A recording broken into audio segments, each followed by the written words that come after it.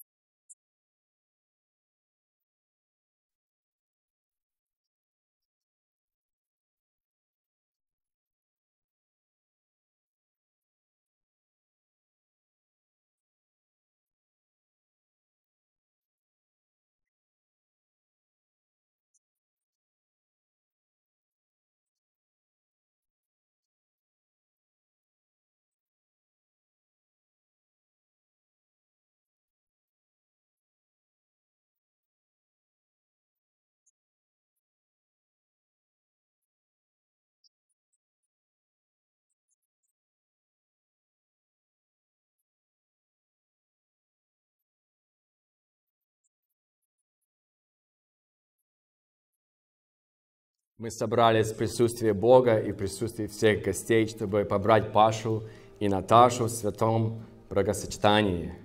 Библия учит нас, что брак является святым установлением, установлен на небесах божественной мудростью и Божьей добротой. Бог сказал: «Нехорошо быть человеку одному», и сотворил ему помощника, соответственному ему. Бог тоже сказал: «И они станут одной плотью». Иисус Христос, Сын Божий, уважил и благословил свадьбу в Кане Галилейской своим присутствием. И прямо там Он совершил свое первое чудо, предоставляя хорошее настроение и много радостью хозяину и его гостям. Bible says in Isaiah 62:5, "As a bridegroom rejoices over his bride, so God will rejoice over you." Let us pray and ask God's Lord's blessings upon this ceremony. Мы помолимся и попросим Божьего благословения на это бракосочетание. Heavenly Father, we come just to you with thanksgiving in our hearts for this special day that you have ordained before the creation of this world. We are so grateful for your love. We thank you for your mercy that's new this morning. Thank you for Paul and Natalie that could make this a special day for us to rejoice and celebrate when two lives decided to become one. We're asking your holy presence to be among us. We're asking your holy anointing to be upon the ceremony. We're asking for your Holy Spirit to be with them and just bless the ceremony and bless Paul and Natalie. We ask it in Jesus' name. We welcome you, Holy Spirit, to take complete control of our lives. And this day we pray and ask in Jesus' mighty name. Amen. You may be seated. Вы можете присесть. When God created the world, Adam, the man, was formed first, then the woman Eve. Scripture says that the woman might be for man, setting forth humility, modesty, and gentleness that should characterize her kind. Yet man is being made last of all God's creation, was set forth as the best of most excellent of all God's created work. So Eve, being made after Adam and out of him, sets an honor upon the woman as being the glory of man. If the man is the head, then she is the crown for her husband. The man was dust refined, but the woman was twice refined, one step farther from the dust, from the earth. In being created from man or out of man, she was not out of his head to dominate or to be over him, nor out of his feet to be under him, or trampled upon by him. Rather, she was out of his sight, to be equal with him, from under his arm, to be protected by him, and near his heart, to be loved by him. Love, love, love. Everything we need is love. What is love? What is love? There's the old classic song starts with question, what is love? What is love? Baby, don't hurt me. Baby, don't hurt me. And it speaks volumes of today's experiences when people come and think of love. However, let us look in the Holy Scriptures and analyze love from biblical perspective. Apostle Paul in 1 Corinthians chapter 13 says, verse 4, love is patient and kind. Love is not jealous. It doesn't brag and is not proud. Love is not rude, is not selfish. It doesn't get upset with others. Love doesn't count up wrongs that have been done. Love patiently accepts all things. It always trusts, always hopes, and always endures. Love never ends. When we look today on the marriages, and what must the couple do to be happily married? The Bible teaches us through the different texts and encourages us to love each other sacrificially and unconditionally. Sacrificial and unconditional love perhaps were important elements of successful marriages of our parents. Commitment in marriage was another basic ingredient for a successful marriage. Once married, a couple was forever married from God's perspective. But unfortunately, we are witnessing a change in our culture today that threatens the nuclear family. The value of selflessness was replaced by selfishness. The me generation has been born. Many people today are not in the mood to be selfless or committed after being the victim of neglect, abuse, and etc. When people get married, the question comes, who is in charge? Who is the head of the house? По-русски мы говорим всегда, что мужчина, он голова, а женщина – это шея. Куда вернет, туда и поведет. Я вспоминаю старую пословицу, когда муж пришел домой и спрашивает жены, ногой ступая по полу, кто есть хозяин дома? И жена взяла сковородку, и он быстро пошел под стол и вылазит, как испуганная мышка, и говорит, что, даже нельзя спросить? Bible speaks clearly on the roles of husbands and wives and how we should treat each other.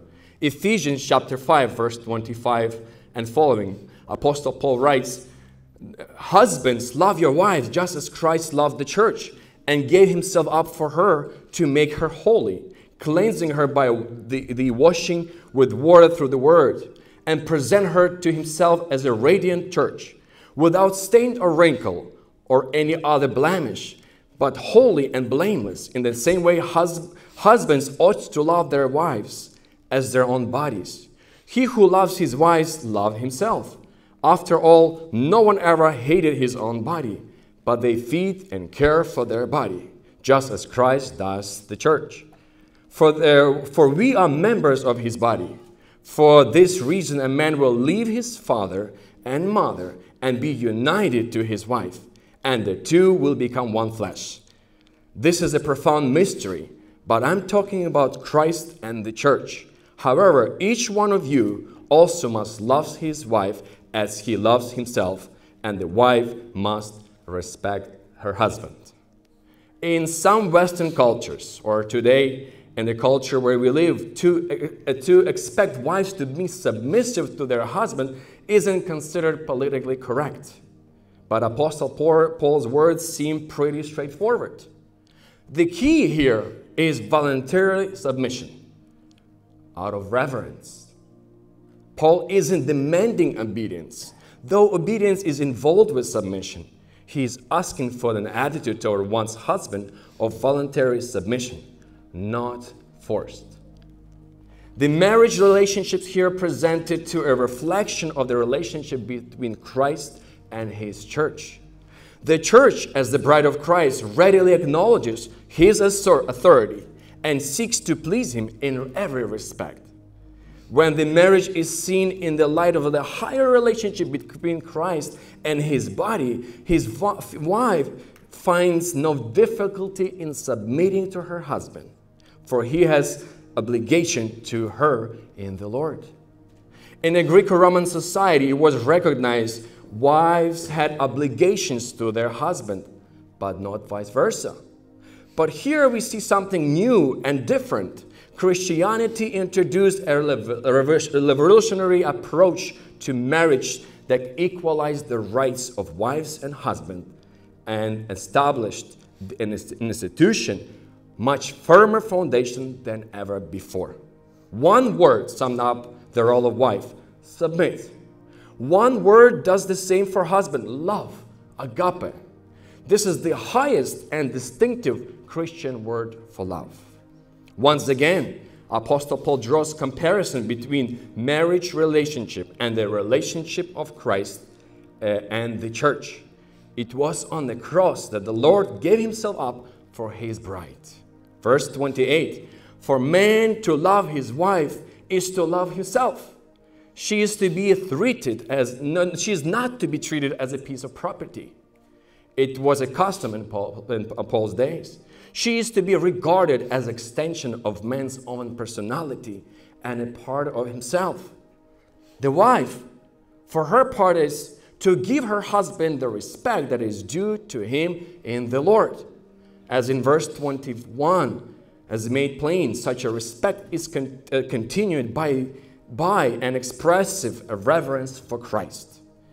Maybe some of us puzzled why Paul doesn't tell wives that they are to love their husbands. And we fail to appreciate the analogy. Christ loves the church. The church's love for Christ is expressed in submission and obedience. Leave and cleave. They're two different but very significant words that become part of our life. To leave means to sever one relationship before establishing another. This doesn't mean you disregard your parents. Rather, it requires that you break your tie to them and assume responsibility to each other. To cleave means to weld together, becoming one flesh. This term is a beautiful description of oneness, completeness, a permanence of God intended in the marriage relationship. The two are blended together so you appear as one, yet you each retain your own distinct identity and personality. But now you have a marriage personality that exists in two of you. Often people misunderstand the words of wedding ceremony. Two shall become one. Any attempt to mold our mates in effort to match them to our fantasies is arrogance on our part and insult to them. While it's true we cannot mold or remake another person, we can allow them to change. What will it take to make your marriage sizzle? Let's look at certain keys for marital success that we wish and pray for you to achieve. Because somebody said it's easier to get married, it's harder to stay married. Marital satisfaction grows from effective conflict resolution. I know Paul loves reading books, and just about 2 years ago, he's been reading already books about marriage. And when you learn to resolve your conflicts in the right way, your marriage will be successful. It is important for you to learn communication skills. Learn to listen to each other and respect each other's opinions. One of the reasons many failures in marriages today is a loss of feeling of love for each other, or some call it romantic love. Couples are unwilling to remain in loveless marriages.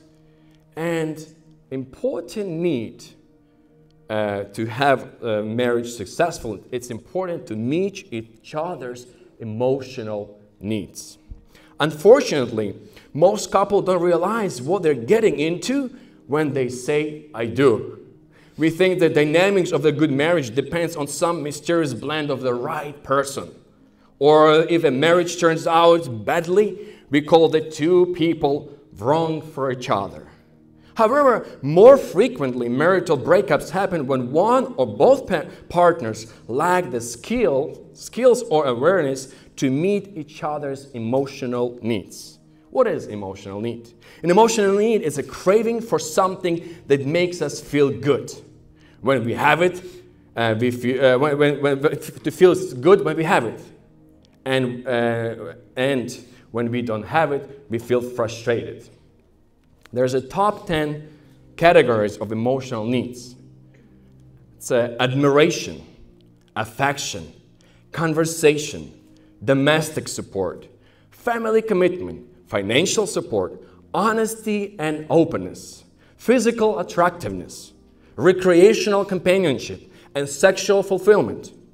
On average, the emotional needs that are ranked in the top 5 for men tend to be ranked in the lowest 5 by women and vice versa. It's important to remember we have same needs, but we need different things on the different level. The biblical command, just as you want others to do for you, do the same for them. Luke 6:31. It doesn't apply when you don't want the same thing. But this command can be paraphrased without loss of meaning when it comes to marriage. Since men and women need different things from each other, we can interpret the command following: meet your spouse's most important emotional needs because you would want your spouse to meet yours. It is important to realize that each one of us has a love bank. It contains many different accounts. Each person makes either deposits or withdrawals whenever we interact with him or her. Pleasurable interactions cause deposits, and painful interactions cause withdrawals. Certain habits destroy the feeling of romantic love, and it's important to identify them. The ways to make each other unhappy, causing large withdrawals from each other's love bank. And thoughtless habits or behaviors that are repeated to do the most damage in marriage. You will have to identify these love busters and that cause withdrawals in each other's love bank. Paul, I would encourage you to meet Natalie's 2 most important emotional needs, and Natalie to meet Paul's top 2 needs regularly. Just by meeting each other's top 2 emotional needs, spouses make massive love bank deposits and likely to fall in love and with each other and grow in love with each other. Павел, ты сейчас берешь на себя целомудренную решимость, священный обет, подвергая на себя серьезные, важные и постоянные ответственности. Женщина, которую ты выбрал, скоро станет партнером твоей жизни, сонаследником твоих имуществ, королева твоего дома. Лучше не может она показать тебе свою любовь, как оставляя свои домашние связи, компаньонские отношения друзей. Все это, чтобы разделить с тобой радость и печаль жизни. С тобой она сейчас останется, и для тебя она будет жить. Наташа, Ты тоже берешь на себя важную ответственность. Муж, за которого ты сейчас выходишь замуж, будет искать тебе утешение во время испытаний. Твоя улыбка будет для него самым ярким днем. Твой голос будет его любимой музыкой. Твое старание будет самым большим богатством для него. Твое сбережение – это его надежное руководство, и твои уста – это верный советник. И твои молитвы – это самый умелый защитник на небесном суде. Paul, will you have this woman to be your wedded wife, to live together after God's holy ordinance, in a holy estate of matrimony?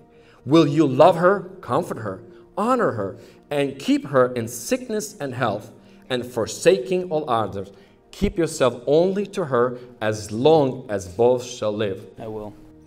Natalie, will you have this man to be your wedded husband, to live together after God's holy ordinance? In the holy estate of matrimony, will you love him, honor and keep him in sickness and health, and forsaking all others, keeping yourself only to him as long as both shall live? I will. Now, Paul and Natalie, they will exchange their personal vows.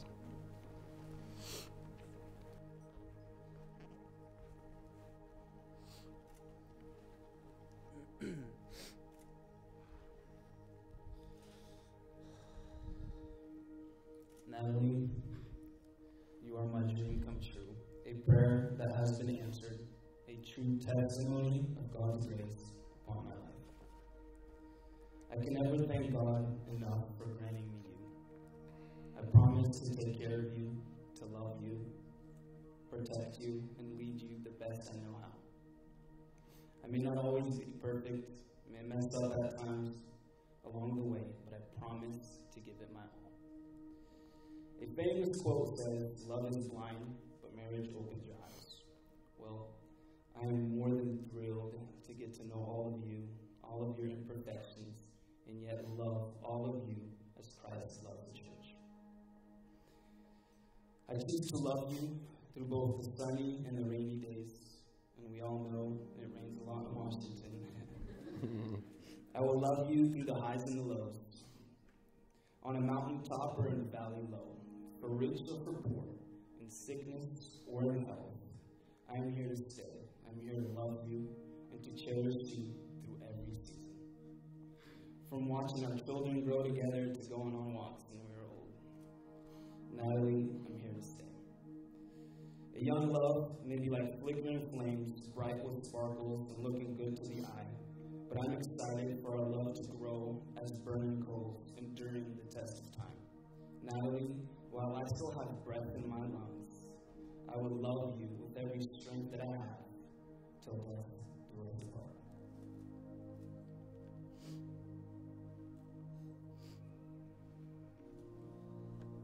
My true love, my ancient prayer, the one I saved myself for. I am all yours and you are mine. Together we are one. We may not know every detail or journey was, but we do know that faith, hope, and love remain, with love being the greatest. I believe we don't fall in love, but grow in love, and my love will always work with. Our love for source is in the heart of God, who grows stronger as we grow closer to Him.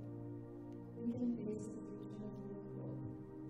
With my whole heart, I give myself to you, and with my whole heart, I take you as you are.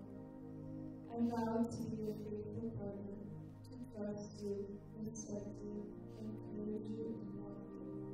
I submit myself to you in everything. I will be yours for rich or for poor, in sickness and in health, till death do us part. I promise to continue to go walks with you even when we are over 80 years old with canes. I will take care of you, dream with you, celebrate with you, and walk beside you whenever I want to be there. I loved you yesterday, I love you today, I love you tomorrow, I love you more.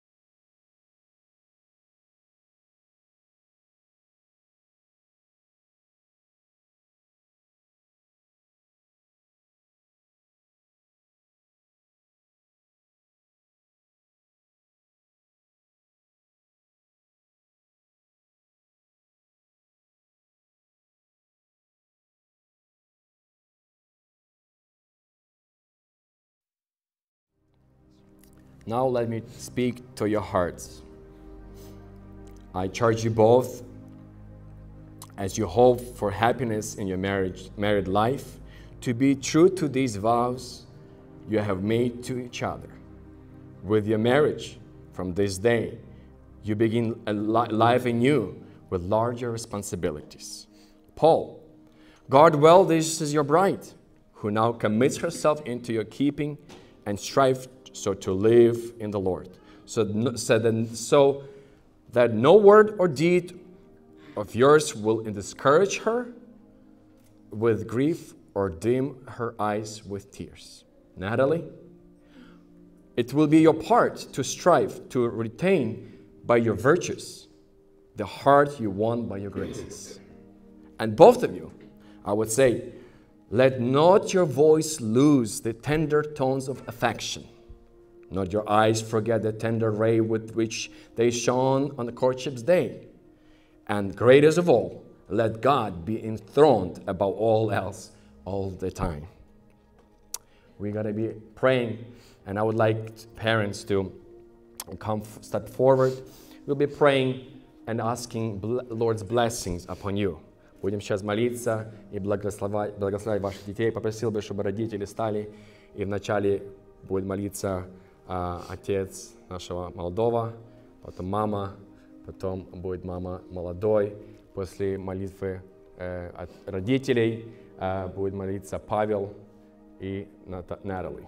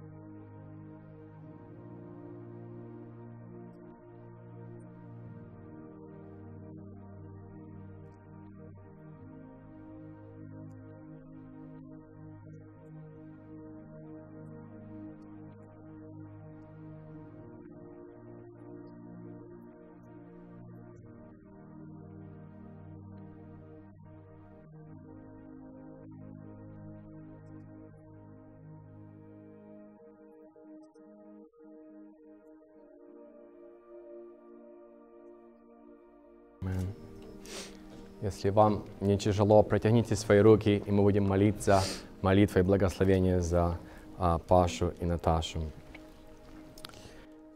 Небесний Батько, ми приходимо до Тебе з подякою за те, що Ти є добрий, любящий і присутній на цьому місці.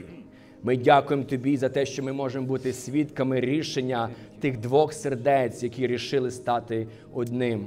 Ми дякуємо за те, що Ти, Господь, відкрився їм перше на особистому рівні, за те, що вони пізнали Тебе як Господа та Спасителя свого життя, за те, що вони стали на дорогу учнівства і йдуть за Тобою.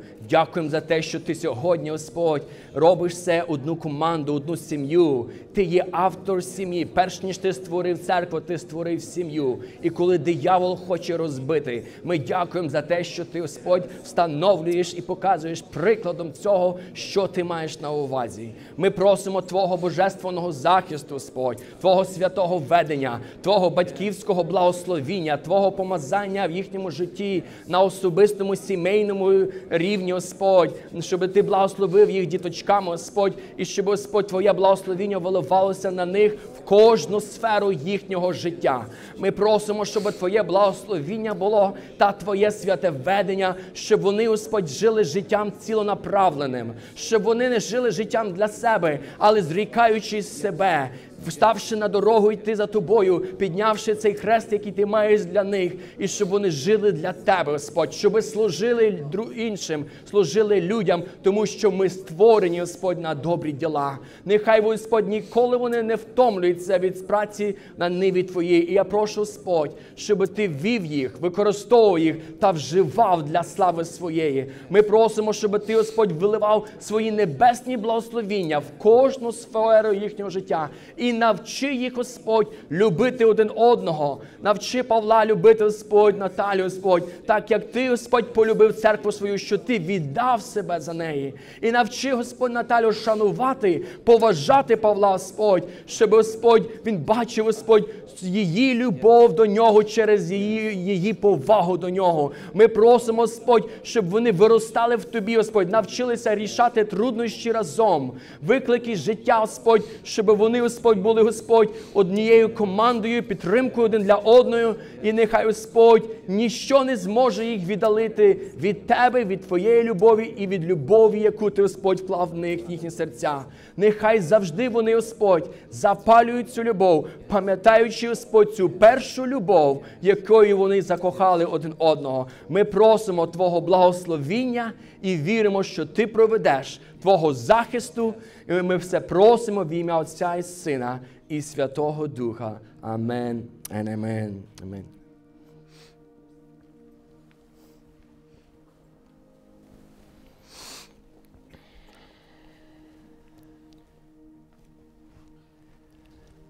В начале церемонии мы видели, как родители или мамы зажгли 2 свечи.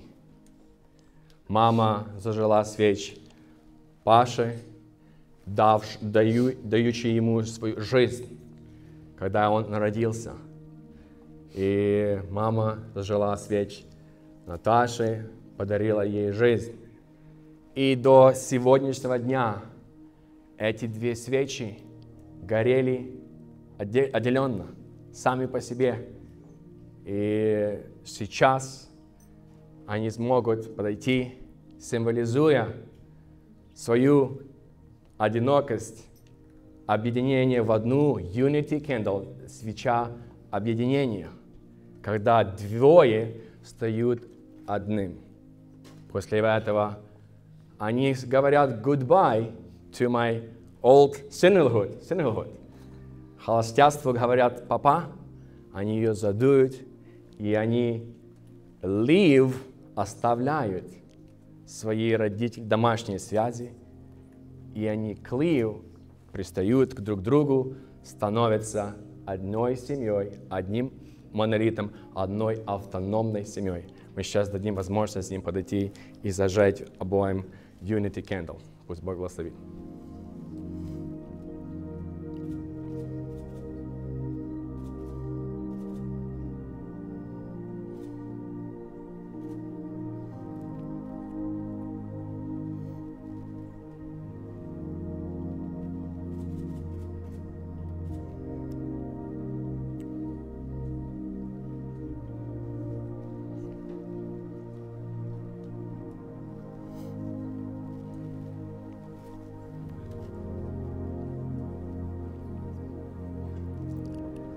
For as much as Paul and Natalie have consented together in the holy wedlock and witnessed the same before God and this company, I thereto have declared the same by giving and receiving the ring, I, by the authority invested in me as a minister of the gospel, and in accordance with the laws of this commonwealth, pronounce you husband and wife, no longer two, but now one, in the name of the Father, Son, and the Holy Spirit.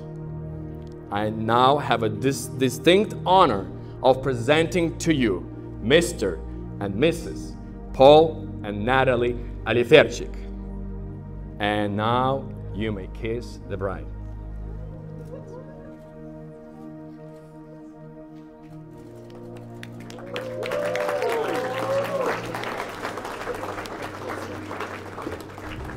Congratulations. God bless you. I'm happy for you.